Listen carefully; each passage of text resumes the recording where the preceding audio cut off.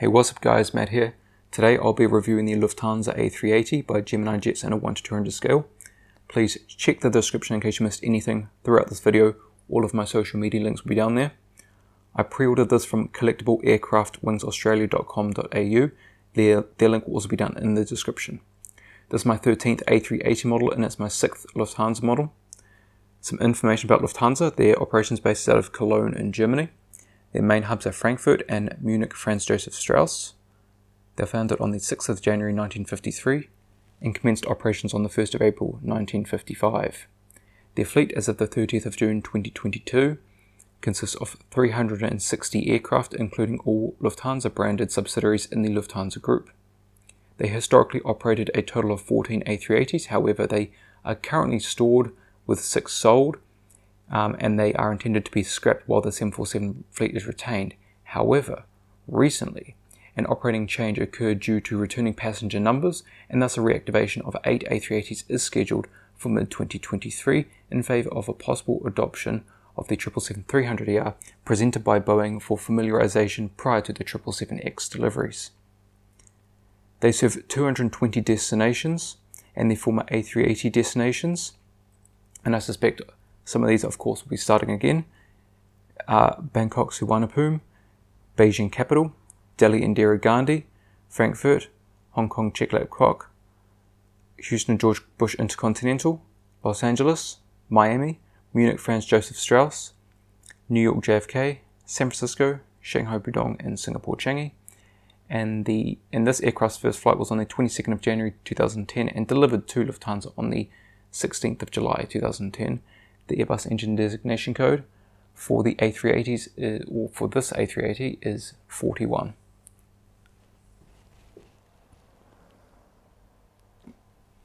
Let's take a look around the box here. Right, at the top of the box, Gemini 200, the typical branding, a mock-up of the aircraft, A380, the registration number, Lufthansa logo, 1 to 200 scale die-cast aircraft model, and the item number for this particular release of this model.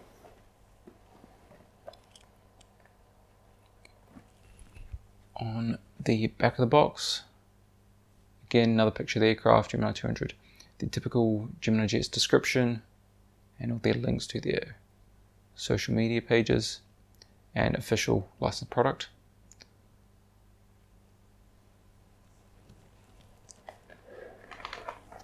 On the top of the box,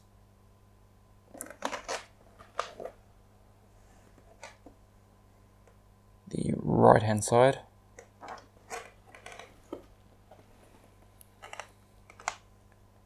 the bottom,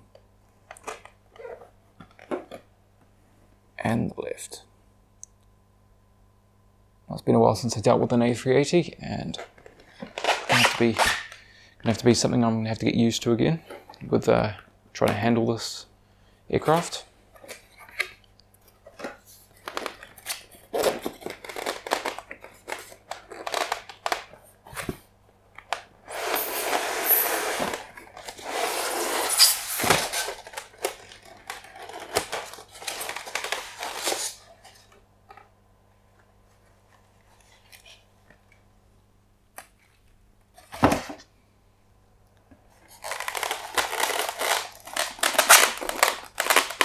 Have the model, the stand, and also the gears here.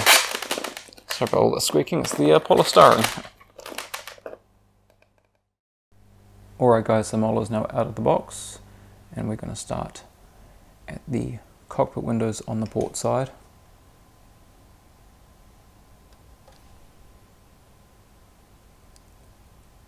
Right, so with the cockpit windows, window wipers, pitot tube static ports, the Lufthansa logo, Star Alliance logo, because Lufthansa is a member of Star Alliance, which is a group of 26 airlines. MB, part of the registration on the gear door. Lufthansa titles, Airbus A380-800, and Munich. Well, if you didn't already know, Munich is the German spelling of the city of Munich, located in Bavaria in South Germany. It is the 3rd largest city in Germany and is a global powerhouse in finance, arts and science, and renowned renowned for its annual Oktoberfest. There we have the inboard landing lights. We come to the first of 4 Rolls-Royce Trent 970 engines.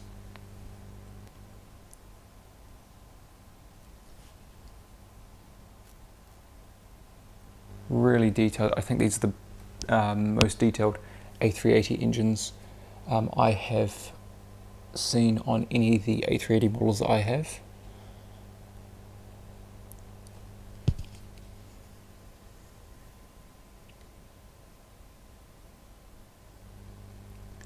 Right, so let's take a look inside the engines. As you can see, there's quite a bit of detail there. Let's see if the fan blades do spin. Yes, they do, very easily. There's the engine strake.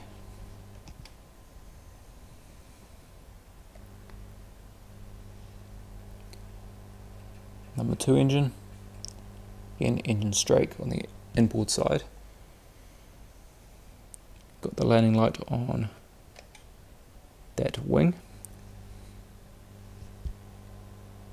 Now we'll just check these fan blades also. Yep, number 3 engine spins, engine strake again. And lastly, the number 4 engine. Fan blades spin quite easily, which is good. And again, engine strake. Now we'll just take a brief look at the nose gear here, because let's see if there is markings there for the taxi lights, landing lights.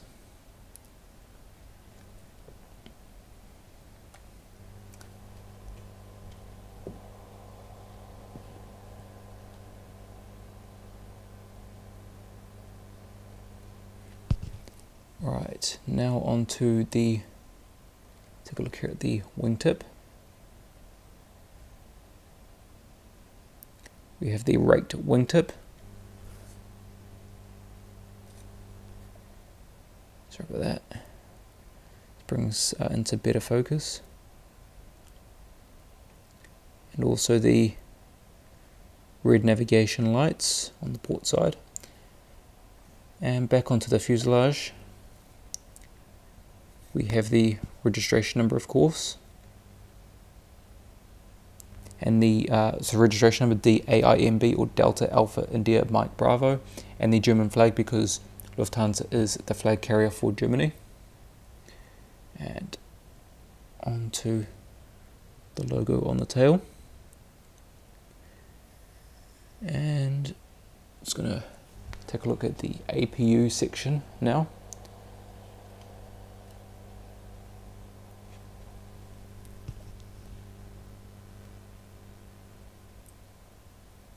Wonderfully detailed APU section, the clear construction of the APU exhaust.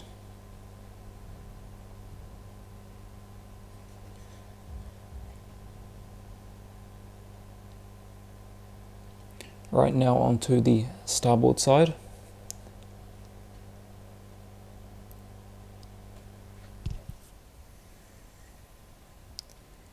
And again, we're going to go to the front of the aircraft where the cockpit windows are. Again, the window wipers, pitot tube static ports, Lufthansa logo, Star Alliance logo, MB on the nose gear doors. Lufthansa titles, A380, Munich, the aircraft name, the front cargo container door. Again, the landing lights on the inboard part of the wing right there. Number 3 engine, see all those nice markings to bring out the detail in it. Number 4 engine, and then we just move on to the raked wingtip. Or I should say, I shouldn't even say raked, I should say split wingtip, or wing fence. I shouldn't be calling it raked at all, it's definitely not raked. Apologies for that confusion. But yeah, like a wing fence. And then the green navigation lights for the starboard side.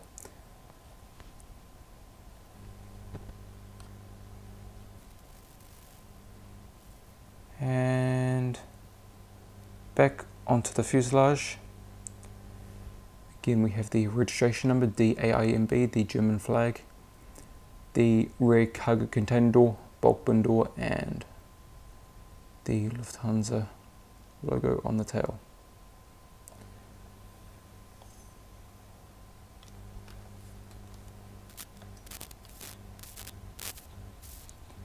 Okay, so what we're going to do now is take a look underneath the aircraft.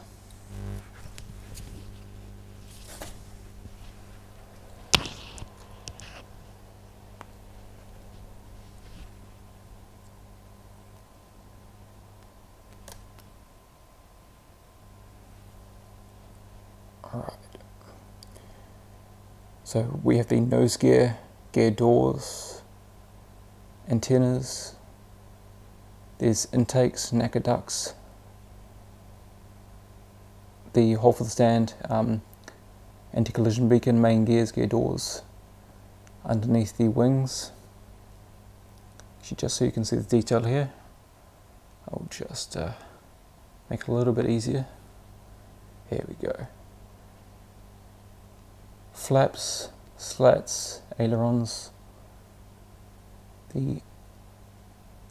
all that detail underneath those engines right there. Also have here at the end of this aircraft, it's very, very difficult to handle, like I mentioned earlier.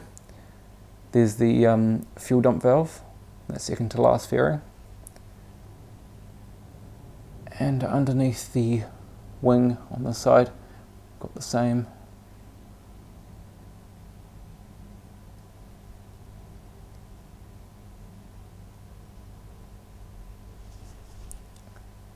Also got the Gemini Jets logo. Another antenna, although I believe it might not be an antenna, that may be a relief valve of some sort. And so might this one here also. And going down to the back of the aircraft, we have the APU housing doors on the top of the aircraft. Antennas, the SATCOM anti-collision beacons, another antenna on the wings, do not walk outside this area markings, flaps, slats, ailerons and spoilers.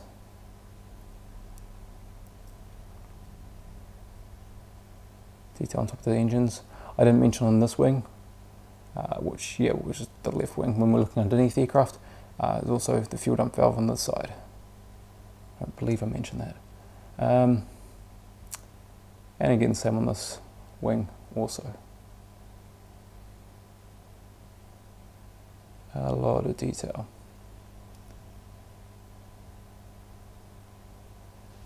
Got the Wi-Fi box, antenna, and then grey dot on each horizontal stabilizer. They are the logo lights that light up the tail when the aircraft flies at night.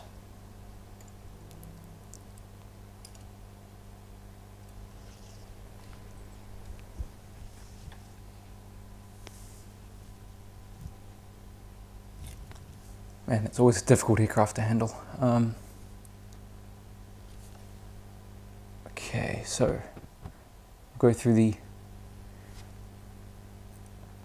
I believe there was the price seating arrangement for this aircraft. There was just one configuration, which I'll go through it now because they may use this configuration for when they bring this back into service. So on the upper deck, there was first class, 8 open suites, rows 1 to 2. And that is from about here to, well, really that first upper door. And then there was business class, 78 flatbed seats, rows 13 to 17. And that was from that first door to, I believe it was this last door at the top. So it occupied quite a bit of the upper deck. And then there was economy, 35 seats, rows 95 to 99, and that was of course from that last door to the back of the aircraft. And then on the lower deck we had premium economy, 52 recliner seats, rows 50 to 57. So that occupied from the first door to the second door, and second door all the way to the back of the aircraft on the lower deck was economy, and that accounted for 336 seats, rows 60 to 94, for a total of 509 seats. That's a pretty big capacity. Right, so let's take a look at some of the features of the landing gear now. So, as always, landing gear rolls. It rolls very easily, which is always good to see. There is tilt when the aircraft is on its rollout or rotation, and the nose gear, of course, does swivel. Right, so let's take a look at the stand here.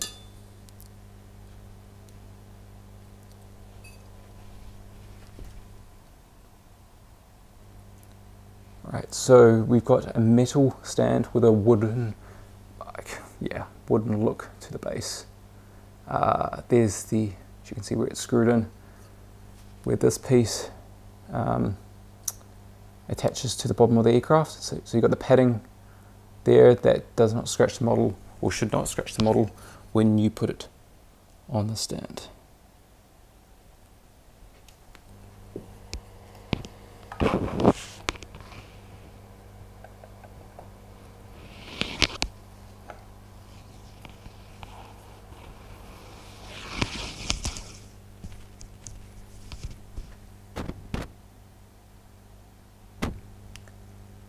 Right, that looks really good on the stand. So just a few extra things about the gear.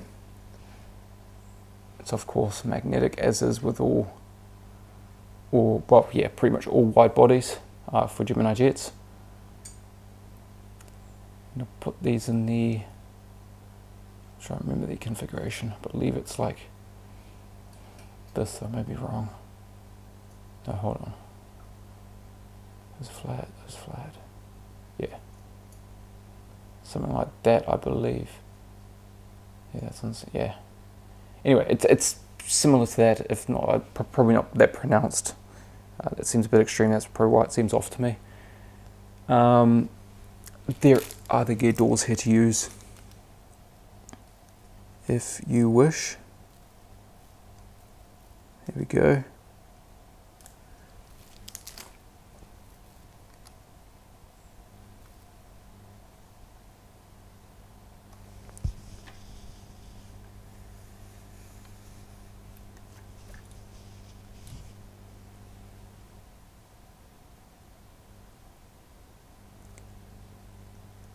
Alright guys, so this is about the end of this review. I hope you have enjoyed. Please leave a like if you did, comment, tell me what you think of this model, tell me if you're going to get it. The timing between me wanting to make this review and the latest information coming up with Lufthansa and then reactivating the A380s was nothing but coincidental, but definitely worked in my favour somewhat. And yeah, subscribe for more. Obviously more plane spotting, more model reviews of course, a lot to catch up on. And share this video as well as other people who know about this model and see if they want to get it also. I would highly recommend it. Of course I love the older livery, but this has grown on me definitely. And on the A380 I think it looks really, really good.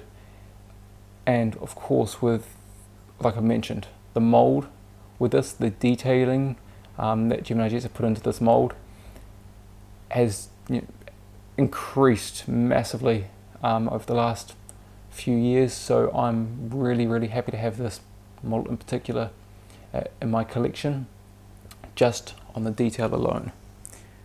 Anyway guys, thank you so much for watching, and I'll see you next time.